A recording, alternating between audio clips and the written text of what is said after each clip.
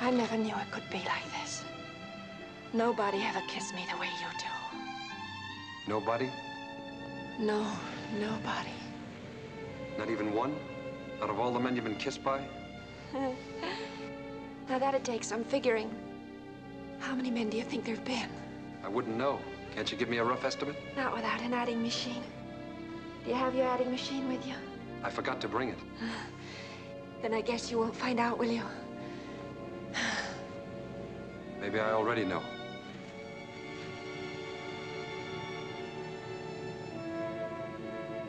What's the matter? What are you hinting at? Why? Is there something to hint at? Maybe there's been a long line of beach parties. You must be crazy. Am I? What about when you and Holmes were back at Fort Bliss? Did you ever hear of a soldier named Stark? Malin Stark?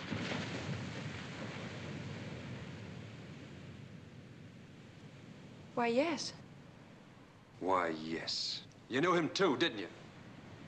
Didn't you?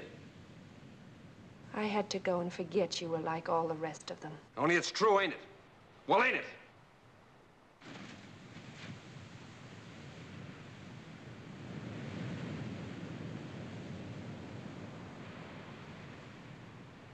Why don't you tell me about it? Tell me the story. There's always a story. You don't leave a person anything, do you?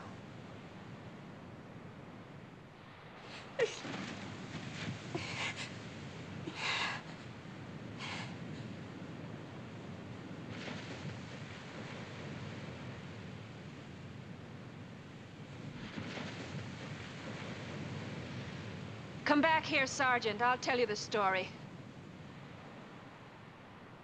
You can take it back to the barracks with you.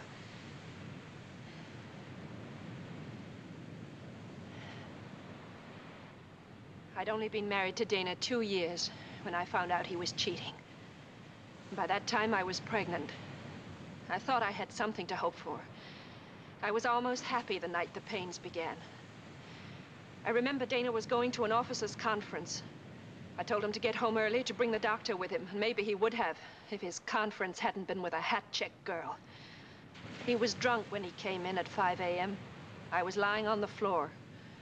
I begged him to go for the doctor, but he fell on the couch and passed out. The baby was born about an hour later.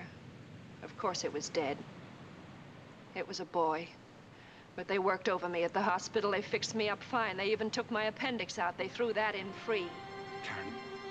And one more thing. No more children. Sure, I went out with men after that. And if I'd ever found one that... Karen, listen to me, listen. I know. Until I met you, I didn't think it was possible either.